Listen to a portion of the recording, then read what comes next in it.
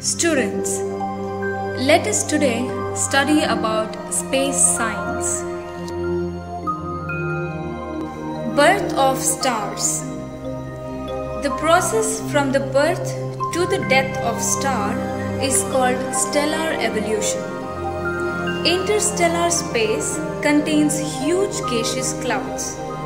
As the cloud contracts, there will be increase in density, which in turn leads to increase in pressure. Gradually, there will be aggregation of matter. In this stage, the only force acting is the gravitational pull. The sphere formed at the center is called protostar. This is a forming star.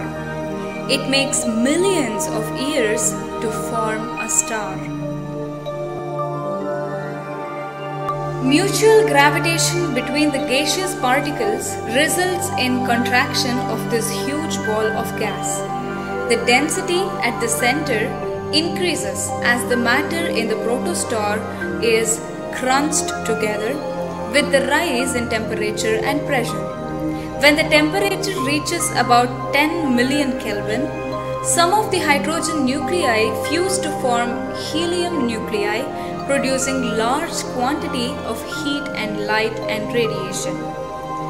This energy liberated is radiated out. Thus, a star is born. At this stage, there will be a force acting outwards which tends to expand the star. But the gravitational pull inwards balances it. Thus, a star reaches a steady state. Red giant.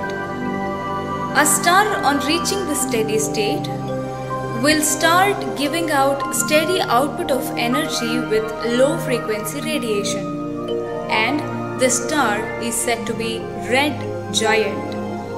All red stars are of this particular nature. You can observe in the image behind.